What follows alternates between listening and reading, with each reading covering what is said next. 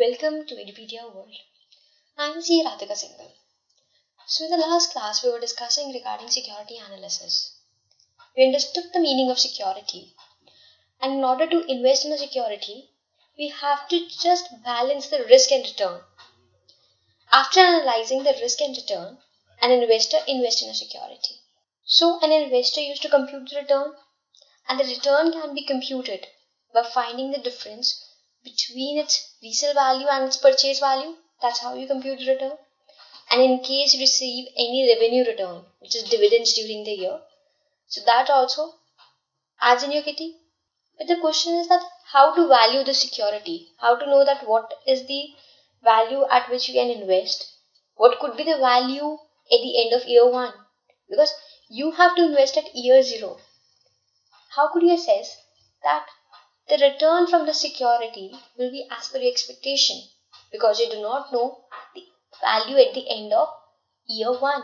So to analyze security, there are 3 approaches to know the value or to compute the value of a security. 3 approaches are the fundamental approach, the technical approach, and the third one is efficient capital market theory. All these 3 approaches you can say are the 3 different school of thoughts. Let's understand one by one. The fundamental approach says that every stock has an intrinsic value. It has its own value basis which you invest in it. And that intrinsic value is the level at which the demand and supply of that stock of security will be at equilibrium. That means at that price of security, the demand is equal to the supply of that security. So that there is no fluctuation of stock price at that level. Now the question is that how to know the intrinsic value, how to compute it. Do you all guys remember the Gordon value? The Gordon model to compute the expectation of equity shareholder? Where we assume that the equity shareholder expects all the earnings of an organization. So the fundamental approach has the same mathematical formula to compute the return of that security, because the intrinsic value depends on the whole growth or the capitalized value. So whatever change in the market price of security is there, while computing KE, we assume that the expectation of the shareholder is on the whole growth. The company is not retaining anything, and if it's retaining whatever it is retaining, it is growing at that level only. So in order to compute the intrinsic value is D1 upon P0 plus, so that's the same formula the way we compute KE. This model states that the price of a share should be equal to the next year expected dividend, because as of now when you are investing, what you will expect that how much dividend you will receive at the end of year 1. So to compute the value at P0, you have to know that what will be the return at P1 divided by the difference between the appropriate discount rate. So discount rate is the difference between the growth rate of the organization and how much expectation of the equity shareholder. G is determining the long-term growth rate of the organization, and R is denoting the appropriate discount rate, because you are discounting the security basis your expectation. So R is same as KE, what we learned in cost of capital. And this is how we compute the intrinsic value of a share or a security. So to estimate the intrinsic value of a stock, that can be done by estimating the future potential earnings of an organization, and how much it can grow, and various other factors like relating to specific industry, its competitiveness, and you can say the quality of the management who's running it, what is the operational efficiency of the organization, capital structure of the organization. All these factors will affect the value of a stock, its intrinsic value. So why we are doing it? We are doing it to compare the current market price of a particular security with its intrinsic, or you can say this is a theoretical value, right? So the decision between buying and selling an individual security depends upon the comparison between the two, the current market price and the intrinsic value. So if the intrinsic value is more than the market value, So based on this approach, it recommends that it should buy the security, and vice versa. If the intrinsic value is less than the market value of security, then they suggest not to buy, rather sell that security. Right? Let's do one example to compute an intrinsic value of a share and see if the investor could invest in that security or not. An investor is holding 1,000 shares of right choice limit. The current rate of dividend paid by the company is long rupees 5 per share. The long-term growth profit is expected to be 10% and the expected rate of return is 19.62%. We need to find out the current market price of the share. So based on this information, we have to compute that theoretically what should be the value of a share if these are the expectations. So we all know that P0 is equals to D into 1 plus G divided by R minus G. The same way we computed KE. So just instead of KE make it R. So both denotes the same thing. That is denoting the expectation of the shareholder. R is also the required rate of return of shareholders. So P0 will be 5 into 1 plus 10%, which is the growth rate, less 19.62% divided by 0.10%, which is equals to 57.17. So in this case, the intrinsic value will be 57.17. Now, in order to invest, the investor will compare if the market price is more than 57.17 or less than 57.17. And after comparing both of these values, the investor will invest into the security. Right? In order to do a fundamental analysis, we do the analysis at all the three stages, from macro to the micro stage. So macro means analyzing the economy, because how the economy is performing is directly related to how that industry or the company is performing, and they have like two-in-one relationship. So if you can say that an economy, a bullish period is going on, bullish means that there is a fall in share price, that means there's a slackening in growth and all. So to do a fundamental analysis, first the economy is being studied, the next is industry. So industry is a combination of a group of units whose end products and services are similar. Let's say automobile industry.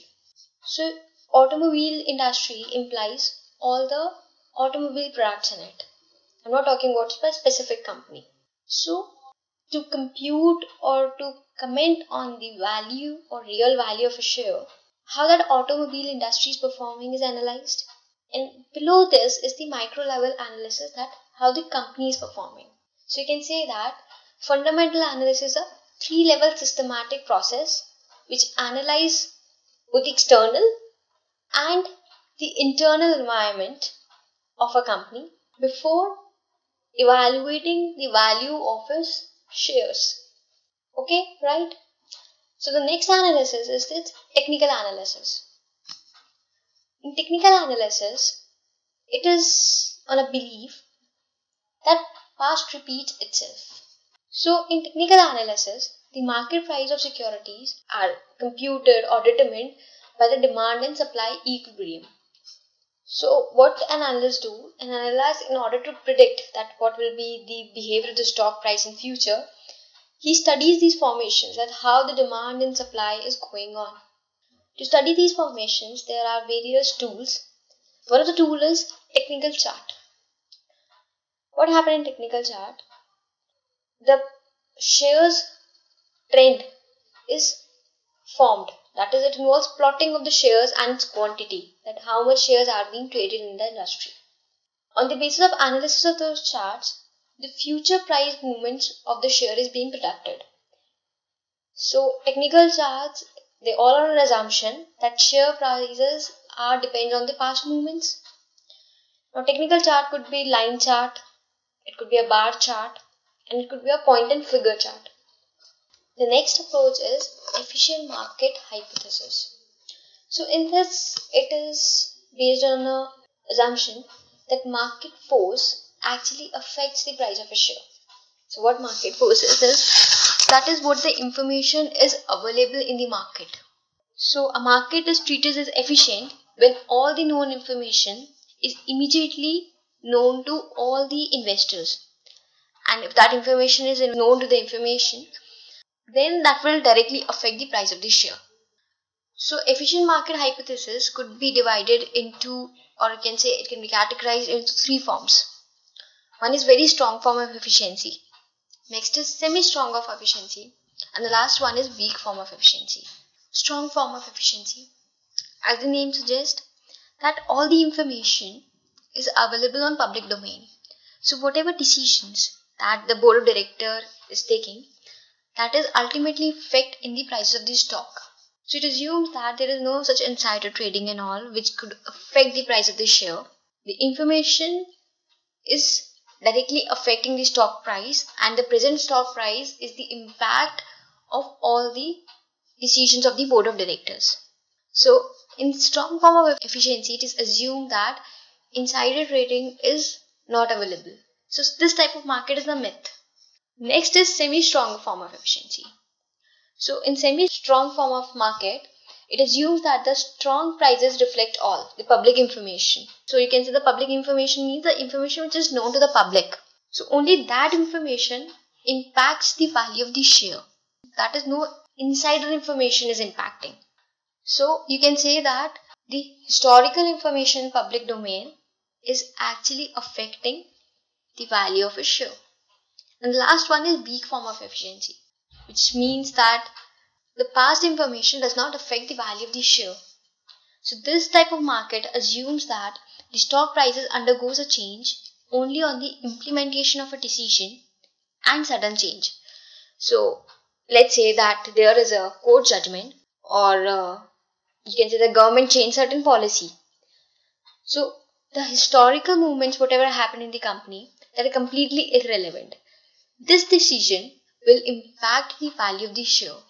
So the market forces is weak in the weak form of efficiency market. So you can see that all the school of thoughts, the fundamental is on the intrinsic value. The technical market assumes that all the past information actually affecting the share's value, and it's only on the basis of the analysis of the past trend that the value of a share is being evaluated. And in efficient market hypothesis, the market forces affect or impact the value of the share. There are other theories also which actually predicts the market forces, that how the share value is being impacted and what should be the future price. One of them is Dow Jones Theory. Dow Jones Theory is one of the most earliest and one of the most popular theory. It was given by Charles H. Dow. According to this theory, the share price movement, it can be of three types. One is primary, next is secondary movements, and the third is minor fluctuations, or you can say daily fluctuation. Primary type or primary movements, they reflect the long range behavior or trend of a shares. So long range means it extends from 1 to 3 years, which either will reflect the upward movement of a share. Upward movement means that is a bullish as of now, or a downward trend. You can say that is bearish movement. So these movements indicate the basic trends in the market. The next is secondary movement. Secondary movement is exactly reversal of your primary movements. If the primary movement is bullish, the secondary movement will be bearish. And if the primary type will be bearish, the secondary movement will be bullish. So this exists for a shorter span of time, like you can say probably say 3 months. And the next is minor fluctuations and daily fluctuation. So these indicate the irregular fluctuations which occur on a daily basis, and it does not have time span, that is only for a daily movement, and this causes certain speculation in the market. The last theory is random walk theory. Random walk theory was given by M.G. Kendall. He says that the market price of a share could not be predicted. It is very random and it's quite unpredictable.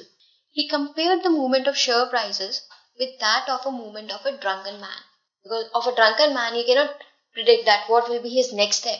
So he says that a share will be like a drunken man. So you cannot predict that what will be the future price of a stock market. That's all for today. Thank you so much and keep smiling.